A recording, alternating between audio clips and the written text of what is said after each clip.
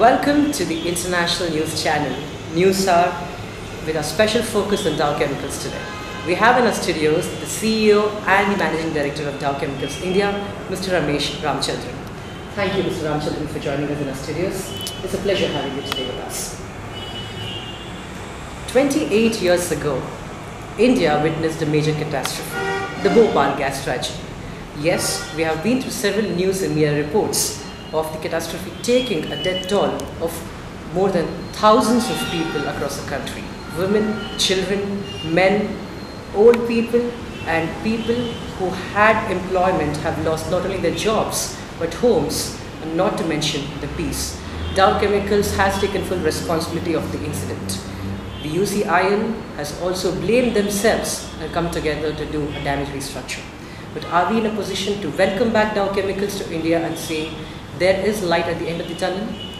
Let us understand. Well, Dow Chemicals Corporation is an American multinational corporation headquartered at Michigan, United States. Dow Chemicals is a provider of plastics, chemicals, alkalis and agricultural products. As of February 2009, Dow Chemicals is the third largest chemical company in the world by market capitalization. Dow Chemicals definitely has a new strategy at hand. They want to come back and tell the people of India that they're here for good. No longer to hurt the sentiments of people, no longer to create a negative image. Let us find out by the CEO and the Managing Director himself in our studios. Mr. Ramachandran, we understand that you have a new best friend, and right now that is India, undoubtedly. What made you come back to us? Dow Chemicals believes that India is an essential part of BRIC, and we aim to achieve a long-standing relationship with the government and produce diversity to improve and enhance through market expertise. Dow Chemicals aims to achieve this Herculean task, and India and Dow must come together as one, and hence we have sent a document to the Government of India. At the outset, we also aim to achieve excellence and bring in a radical change in the outlook of the Indian people about Dow Chemicals. That looks very promising, Mr. Ramachandran, but we must really understand that there has been enough, and I must say more than enough, of the negative damage that has taken place over the last 28 years, and that seems to be a major crisis for the company to tackle and manage. The extensive damage that is caused today, that your stepping stone to success is tarnished.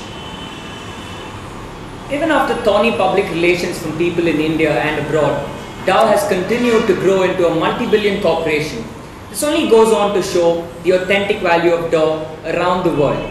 We urge the Government of India and the people of this nation to realize the value of such a company and give us the due respect for what we are and not for what we acquired.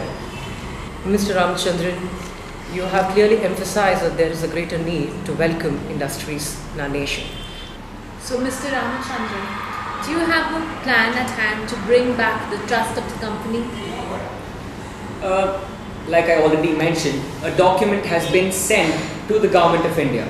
The document has also been given to the various NGOs, activist groups, media to critically examine what it contains and what we have to say about the entire incident.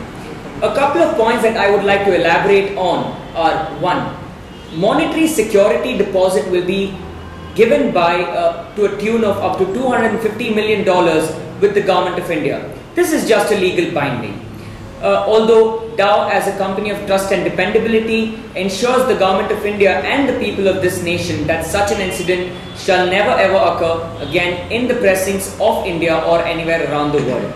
Another point that I would like to dwell upon is that Dow shall spend to a tune of up to $10 billion to clean up the Bhopal site in an MOU, that is a memorandum of understanding with Tata.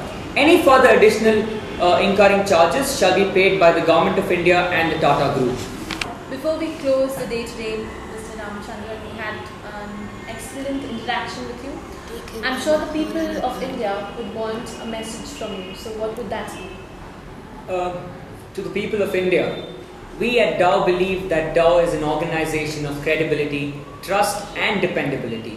We need the Government of India and the people of this nation to forgive us for the mistakes committed by our forefathers and endow us with an opportunity to build a healthy and long-lasting relationship by correcting our mistakes and improving standards that were set out earlier. That was Mr. Ramesh Ramchandran, the CEO and Managing Director of Dow Chemicals India.